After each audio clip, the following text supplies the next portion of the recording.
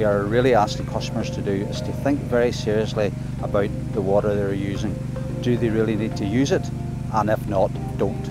Otherwise we will find ourselves in a position whereby we just can't keep up with the demand. In other words, supply will not be fit to meet demand, and customers will be out of supply. We're not asking people not to have a shower or not to wash.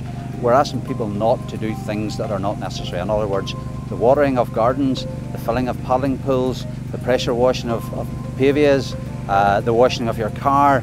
Just think about the water you're using and think morally, is this the right thing to be doing?